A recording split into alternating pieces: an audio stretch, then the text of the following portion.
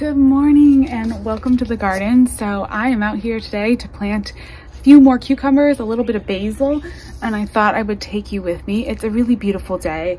The sun is just coming up here, kind of coming over the edge of the fence. We got some really lovely temperatures this week. I got a little nervous over the past weekend because we got a little cold. We had one night, it was like 37. That made me a little nervous because I've got all my tomatoes and everything planted out. But it looks like everything survived just fine. And now we're gonna plant some cucumbers. So I have talked about some of these, but I will share with you the ones that I am planting, and then we'll get them popped into the beds. Should be pretty easy. So the first place that I'm gonna be planting cucumbers is over in this bed right here. And it's where I already put in the started cucumbers that I had, but I thought I would just add kind of like a succession. I would just add another, couple seeds. So we kind of just stagger the planting a little bit and can kind of compare and contrast as well. And then I'm also going to put in my squash. So that's really exciting.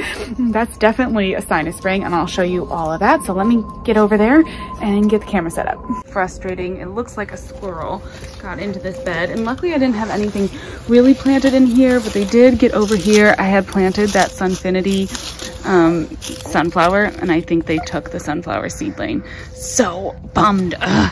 But luckily I have a few more of those started in the greenhouse, so I will replant those. And seems like the millet survived and the cosmos. And so these are the cucumbers that I have in here right now. These are salad bush cucumbers. This is the, let me see, I have two kinds here. This is the salad bush cucumber. So I'm gonna do one more of these, and then I'm also gonna try this Saladmore bush just to see, compare and contrast. I don't really remember the specifications on this one, but this is a really nice, like shorter vines, maybe 3 to 4 foot vines, very, very prolific. I have had struggles with cucumbers, but if you've been around here, you know that this is the only one that I've been able to consistently get cucumbers off of. So this is what I'm going to try, and I'm just gonna pop one or two in this corner. I got to get some stakes in here though and shore up this garden bed. I'm just gonna pop some stakes in for right now and see if I can kind of push this closer. Issues. And there, see these squirrels. Oh my goodness. Okay, so I need to get out here. Oh, and they dug up some of my seedlings too.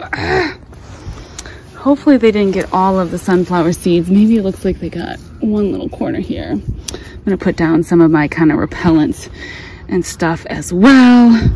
Just gotta stay on top of it this time of year. We're almost past the time of year where the squirrels are really bad. They do kind of stop bugging the garden after a certain point, but there's still a little while longer where they're gonna bug things, and it's just a constant process. Them and the slugs are just we're always battling. All right, this is my quick fix. This is not gonna hold up all season, but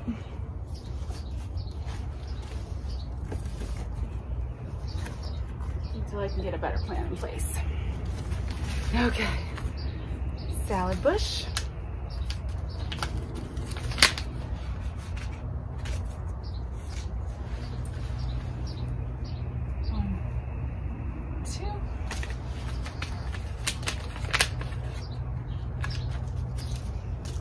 Saladmore.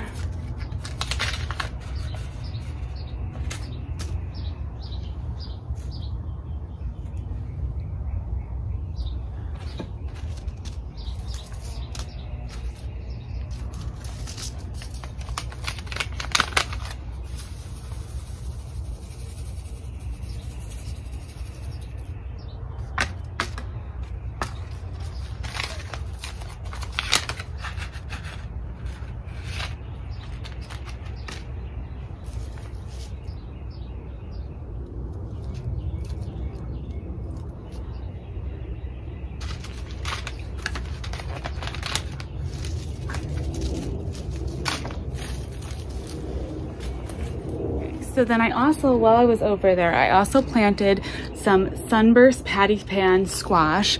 I love this squash. I've talked about it a lot. It's a really beautiful patty pan squash. It's got like these bursts of yellow, like a yellow kind of circle at the end, and then all these like flecks of green, and it's just really pretty and got a really rich, nutty, full flavor. Very delicious. And then I also put in some purple ruffles basil just in the front, just like a kind of a little clump of basil. Kind of just trying to grow things in clumps so that they really stand out. We really see them and can really enjoy them. So that's what we've got in there right now. And then the last cucumber that I'm gonna do is a full-size cucumber. This is called a Diva cucumber. It's another self-pollinating cucumber, so you don't need to have even pollinators. This is the one, Diva. You don't need to have pollinators in order for the cucumber to produce cucumbers, which is really nice, although I do have plenty of pollinators, but kind of just an added assurance. And it's gonna go on this trellis right here because it's a full-size cucumber plant. It's gonna get nice and tall, and hopefully we can just train it up that trellis and get some nice big cucumbers off it. At least that's the plan. I believe, I can't remember exactly what these cucumbers were like. I think they're just kind of a classic looking cucumber. I don't think they're anything fancy as far as shape or anything. Same with the salad bush cucumbers. They're just kind of like a regular like 6 to 8 inch cucumber, but just super prolific, really fast growing, and really like easy to grow, I guess, at least for me. But you know, it's always different in different gardens. Some people will say, oh, this is easy, you know, it's super easy for me, and then it just doesn't grow well for you, and that's kind of how it goes too. But let's go put these salad bush cucumbers in. I did cover the squash seeds with this little cloche to help keep the squirrels from bugging that. And that should work. So I'm just gonna stick a few. Let's see, there's not a ton of room in this bag because I've got a lot of perennials, but ooh, this is way too many. We'll just take a couple of these seeds in here. And hopefully some of them will grow up. Oh, those all spilled, so whatever. We'll leave them there. Okay, and now I'm gonna water all of this in. Originally I was thinking I would grow like tomatoes or something up this trellis as well, but that just seems like too many things on one trellis. I have plenty of tomatoes in other places, and I wanna make sure I really get a good cucumber harvest, so I am gonna follow a little bit of spacing, although I did just throw in a ton of seeds there. But I'm gonna follow a little bit of spacing, hopefully. And let me turn on the water here. We'll water everything. And we'll get those cucumbers growing. I may have to thin out those a little bit because that was kind of a lot. We are having a very dry few weeks here. Usually we get a lot of rain in the spring, but looking at our 10-day forecast, we really don't have any rain right now. So I'm gonna have to be super diligent about getting out here and watering these seedlings. I also think that's kind of why the squirrels got into the garden beds. The squirrels, this is sort of my experience, but I find that the squirrels don't seem to like the wet soil quite as much. So that helps for seed starting.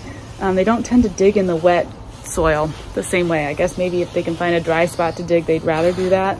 So sometimes I think if I stay on top of watering, it helps a little bit.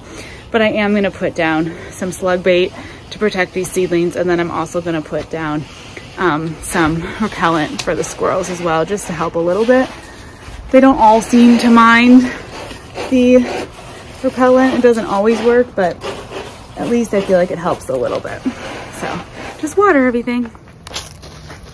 It is going to be hot today, so I do have to keep on top of watering. As you can see, the violas are starting to fade now, so this is probably my last week with violas, and then I am going to have to switch out these containers for something else. In the big pots, they're starting to fade too. They're just, yeah, they're hitting the end of their season. So we'll have to get those switched out. I'm gonna put some of my snack peppers in these containers. I have lots of fun plans for that. All right, let's water in the seeds I just planted. There's drip in this bed, but I wanna make sure that the seedlings get really watered in, so I usually go back over with the hose too, just to make sure everything's getting the water in. All right, well, got dirt on my forehead. I've got all the plants watered in, all those seeds planted, so hopefully they are all gonna be able to get up and get going before any squirrels get to them. I will keep you posted on the garden progress, and as always, thank you so much for watching, and I'll talk to you in the next video. Bye-bye.